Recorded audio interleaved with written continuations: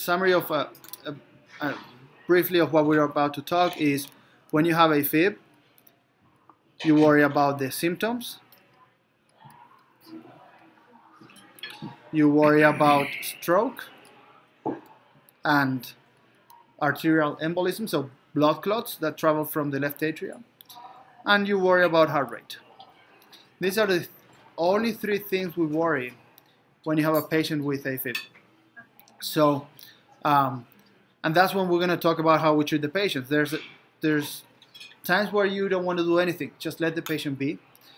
There are times where you want to give anti-arrhythmic drugs to try to prevent, to lower the time of AFib or prevent the risk of AFib. Other times where you do ablation. And there are other times when you don't care about the rhythm, if it's AFib or not, and you care about the heart rate, so you do rate control. You focus on the rate.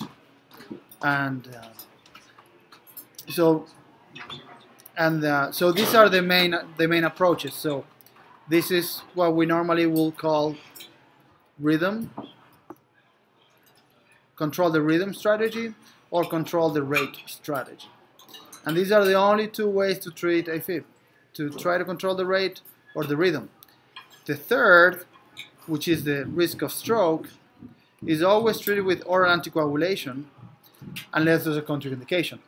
But no matter what you do, if you do this or that, you still have to do oral anticoagulation because the risk of stroke does not go down if you do rate or rhythm. And I'll talk about that because it's not an absolute truth what I just said.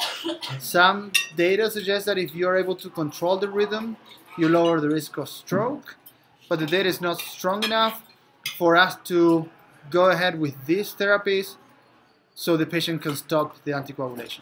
But let's take a little break and then we'll keep going. So let's imagine that